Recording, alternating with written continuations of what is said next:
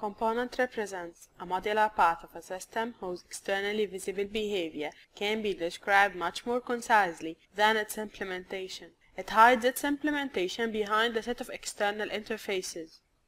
There are interfaces that a component supports. They are called provided interfaces. They allow a component to provide services to other components in the system. There are interfaces that a component requires. They are called required interfaces. They allow a component to demand services from another component. You can use three ways to create a component. The first is using palette. Go to Components tray, select Component, then draw it in Canvas.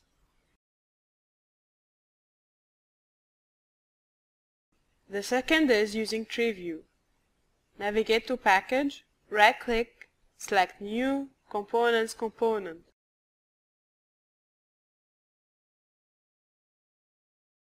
Or just right-click anywhere in Canvas and select New Components component.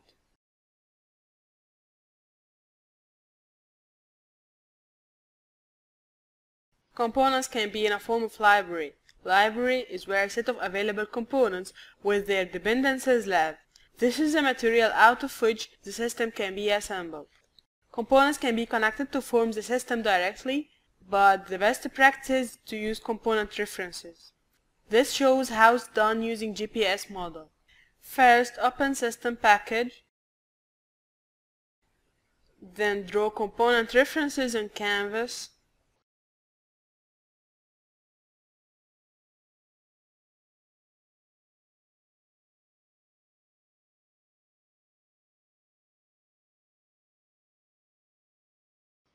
Then assign each of these component references to one of the components.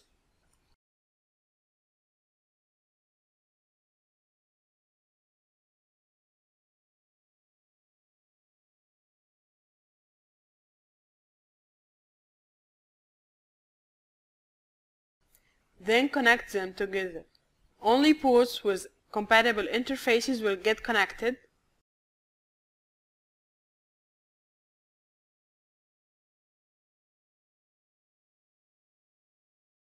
And this is how the system gets configured using component references. By using component references, we can create one or more system configuration or system deployment packages for testing or using components in different applications.